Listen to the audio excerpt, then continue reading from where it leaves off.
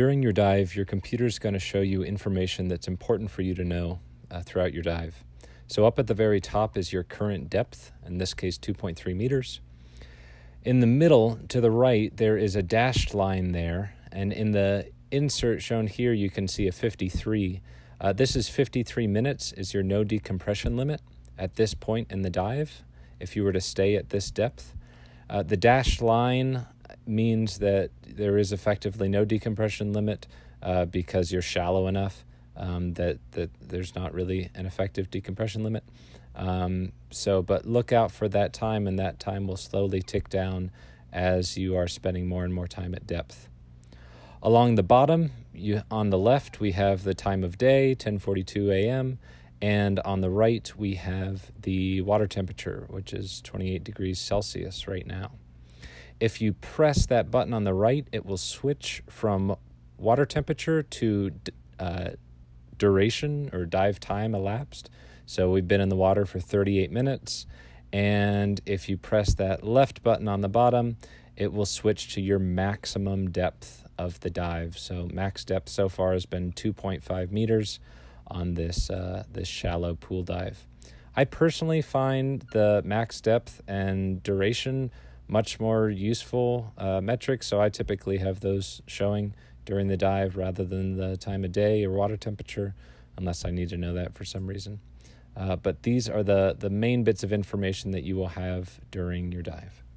If at any point you want to see your screen better, you can turn on a backlight by pressing the mode button on the right. Sometimes it's useful to mark a bookmark in your dive. Perhaps you saw something of interest and you wanted to remember how deep it was or how far into the dive you were when that happened. You can press the select button at any time to create bookmarks, and you'll be able to go back in the dive log and see where those were in your dive. If you want to set a timer during your dive, you hold down the mode button on the right, and then you press the select button to start the timer. The timer will tick up, and you can press the select button again to pause that timer. If you want to start a new timer, just press the select button again, and you can continue to start new timers. If you want to get rid of the timer, just hold down that mode button again. Whenever we are ascending during a dive, we want to make sure that we're not going up too fast. And so I suggest no faster than 9 meters or 30 feet per minute. But that can sometimes be hard to measure well when you're underwater, right? So on the right-hand side of your computer, there is actually an ascent meter. Notice the 5 white dots on the right-hand side. As you start to ascend, a little bar appears next to those dots. And when you're at the 9 meters or 30 feet per minute mark is when you have maxed out the white dots without going into the red dots. If you go into the red dots and that ascent bar starts blinking, then you are going too fast and you want to slow down your ascent rate. And I really cannot emphasize enough that it is near the surface where your ambient pressure decreases the fastest. And so sometimes divers think, oh, I'm close to the surface, this is safe, I can go ahead and ascend a little too fast. But it's really, the closer to the surface you are, the bigger the pressure difference is. And so you really don't want to rush that last few feet or meters from your safety stop. Take it nice and slow all the way to the surface.